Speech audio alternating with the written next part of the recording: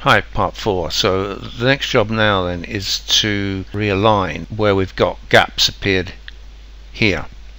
So the way we're going to do that is just simply to query edit, bring that back, and then go here and pick the constraint tool, and we're going to add constraints there and there.